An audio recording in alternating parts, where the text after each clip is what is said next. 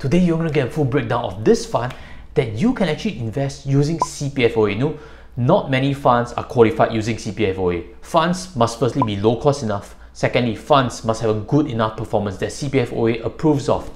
Now, when it comes to investing, many a times I suggest in this pandemic to be broad-based and globally diversified, simply because we don't know which sectors or which country equities are going to do well over the next couple of years while things recover. So today, this fund exactly qualifies for it, and if you're interested, stay on for it. Hi guys, welcome. Today we're going to talk about this fund, and this fund is none other than United Global Quality Growth Fund. I don't hold that name further back from you because today the discussion is for you to understand how it works for you when it comes to investing wise. Let's pull out quickly to see over here. You realize that top allocations for this fund is towards IT, 30.82%. The next highest allocation is healthcare. If we were to throw a guess which sectors are least affected, of course it is IT and healthcare from this pandemic. The rest of sectors, are pretty uncertain in a lot of ways. The next part to understand from this fact sheet, which is updated as of March 2020, you realize that top allocations in terms of geography is in US, 63%. The rest is broken down into different developed countries, which include Switzerland, China, Hong Kong, Taiwan. So what you can understand when you get a global fund is it breaks down to not only US, but it gets you global equities, which means you kind of diversify your risk further. If whichever countries see better growth, better recovery rates from this pandemic, hopefully the fund actually picks that up for you. Now let's try to understand why is it called Global Quality Growth Fund, because the name is so long and suggests a lot of things. This explains for you very easily. Global, because as you have seen the allocations, there is allocation not only to US but to all other countries. They believe in potential to grow revenue and earnings are no longer constrained to a country itself. They are actually looking to hunt and pull in companies which fit their investment philosophy for you to get invested. Hopefully that delivers better returns than pure index investing. The next part of it is quality. Why are they trying to qualify quality? High quality companies that generally have a clean balance sheet and high free cash flow are going to come through their filter. That means companies like IT firms, like as we know, Facebook, Amazon, Microsoft actually spit out a lot of free cash flow. But companies like Tesla hopefully don't get through a filter. Tesla is a high growth but don't have a lot of current earnings right now. Hopefully, you'll see companies that belong in that safer sector. Tesla, where it's still uncertain, do not come through that filter. And indeed, it's not in that top 10 holdings itself. The next part is growth. They are looking for companies who can grow organically better than a country's GDP. Now let's move back to why this title of this fund actually allows you to get invested using CPFOA. It's qualified using CPF as of December 2018. I'll pull out for you to quickly see over here. It is qualified, and you can find links below just in case you want to validate that. In any case, it's defined as high risk because it's equity and it's broadly diversified. This is not the only global equity fund. I'll also quickly show you over here. This is the list of global equity funds, and you can see over there the top one. I filtered them based on 1 year performance, simply because this fund with CPF category only has 1 year track record plus. You realize that the top performer is actually Nikko AM Shenton Global Opportunities Fund, but we always select funds based on a lot of metrics. It's not just 1 year performance. Although Nikko AM Shenton has done pretty well for their global fund, today's focus is mainly on the United Global Quality Growth Fund, and it still delivers returns for you. I'll show comparisons versus S&P. I'll show you also details versus dimensional fund, just in case you're curious about it also. Now let's flow back to why a fund can qualify for CPFOA. CPFOA has a lot of stringent criteria. It must be sufficiently low cost, it must be having a good enough track record, and it must have a 3-year period, if I'm not wrong, for you to qualify, for a fund to actually apply to get qualified. And thankfully, this is a solution for CPF investments. I've received many comments before in this community that, hey, can I invest in US stocks using CPF? The answer is no. As of now, you can only buy Singapore stocks, you can buy Singapore STI ETF. And you want to get invested in US equity, you have to use cash.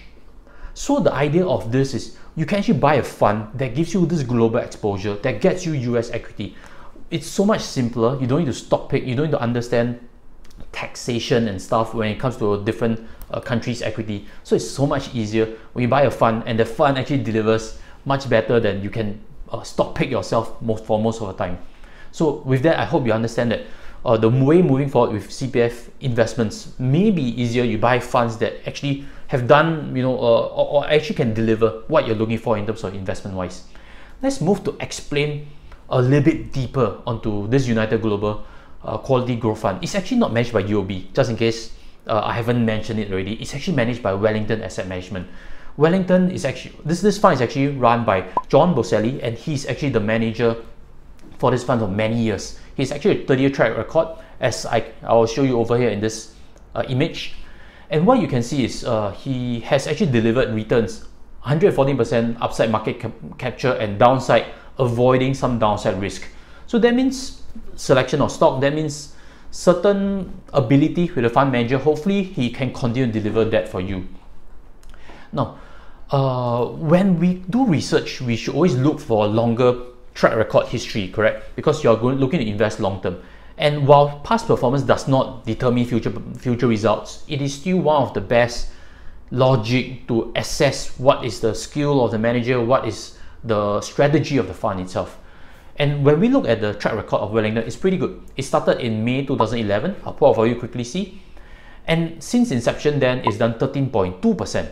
Now this is outperforming its world benchmark. Pretty good.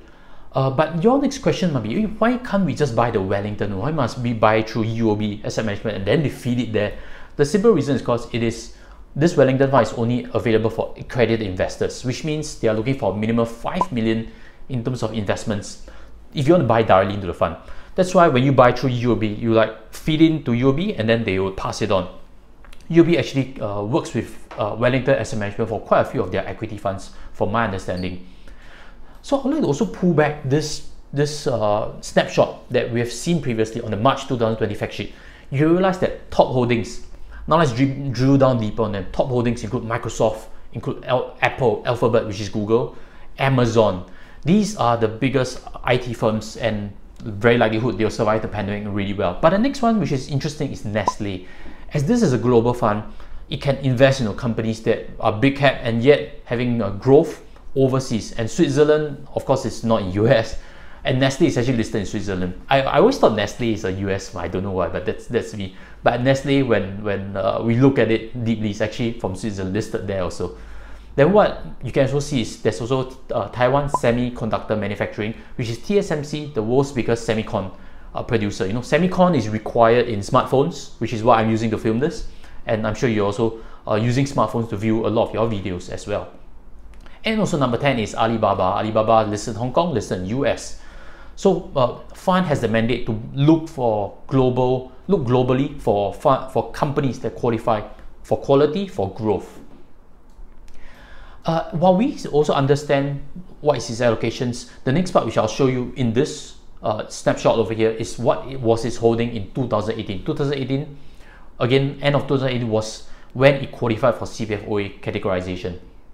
And we can see over there that Microsoft, Amazon, Alphabet was still the top holdings, but then you don't see Nestle, you don't see TSMC within that. So those investments seem to be newly changed in. And not only that, also realize that the exposure to IT sector is bigger than what is shown over here back in 2018. So possibly this is good allocation. Possibly that is why it's still performing pretty well as of this pandemic. So without further ado, let me show you the 1 year performance. All equity funds have came down to an extent from this pandemic because equity markets sold off globally. So if we compare it versus S&P 500, which is US only, this is a global. So if we compare versus S&P 500, it's pretty good. As you can see over here, this green line is the United Global Quality Growth Fund, and the red line is actually the S&P 500. I also pull on Vanguard's S&P 500 Index ETF to show you if you want to buy an ETF that's for S&P 500, there is actually one to do so. But if you are trying to invest with CPFOA, then the only solution is United Global Quality Growth Fund, or you should just view them and see what it delivers in terms of returns. That's the main purpose of this chart. Pretty much similar, although slight outperformance, but the main difference comes in when we see the 3-year chart.